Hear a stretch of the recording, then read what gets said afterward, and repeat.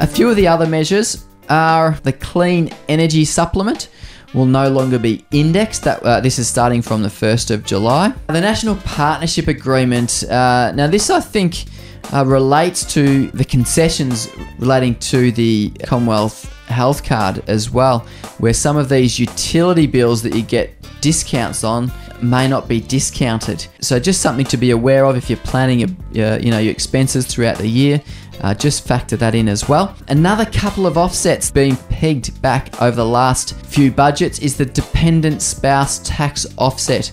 Now, they reduced it for those people that were under a certain age limit, but now they're reducing it altogether.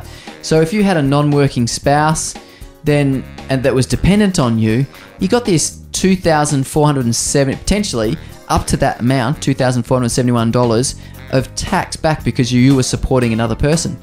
They're going to abolish that altogether, regardless of your age. There's also a mature age worker tax offset of $500, which was used to encourage mature age workers. I think they called mature those over 55 years of age. They're going to get rid of that as well. So you'll have $500 less in your pocket if you're working and over age 55. And there's a biannual indexation of the fuel excise that I'm sure that you've all heard about. So they're going to start to index up that excise that was frozen a number of years ago. And that's from the 1st of July 2014.